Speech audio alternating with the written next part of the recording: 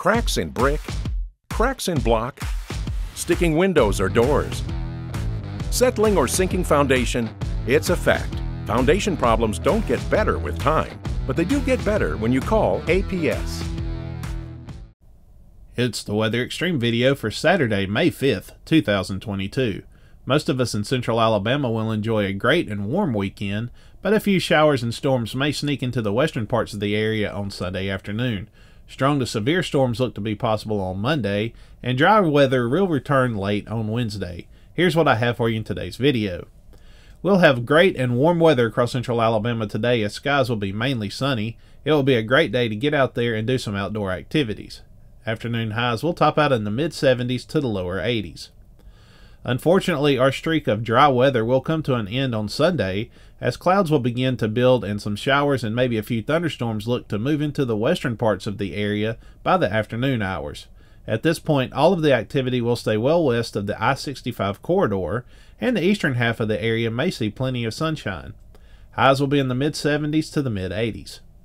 A frontal boundary will be moving into and through the area on Monday that will bring rain and storms, some of which could be strong to severe, mainly during the afternoon and evening hours. At this point, much of the activity looks to be associated with a squall line, but we'll have a better look once the higher resolution models come into view.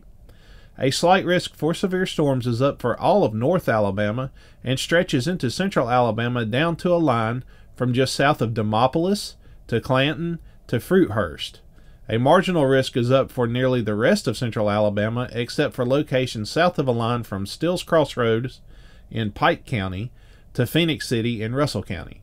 All modes of severe weather will be possible, but the overall tornado threat looks to be low at this point. Highs will be in the mid-70s to the mid-80s across the area. Another short wave will move across central Alabama on Tuesday that will bring showers and thunderstorms back into the forecast during the afternoon and evening hours.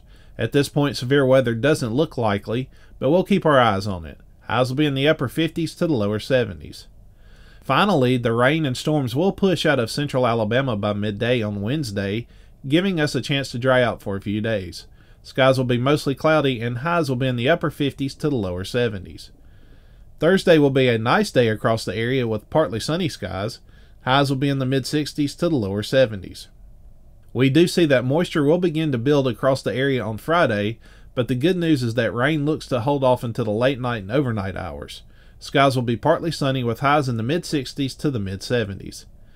That's it for today's video, and I will be back on Sunday morning with the next forecast video. I'm meteorologist Scott Martin. Stay safe and God bless. Cracks in brick, cracks in block, sticking windows or doors.